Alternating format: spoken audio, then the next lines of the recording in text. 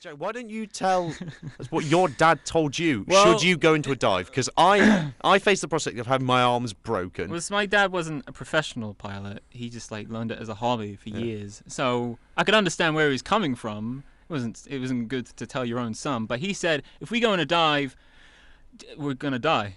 That's what he said. We're gonna die. And I'm like, why didn't you tell me this before we went off in a plane? Now, Jack, Son, should we be up in the air and things start to go wrong, we are going to die.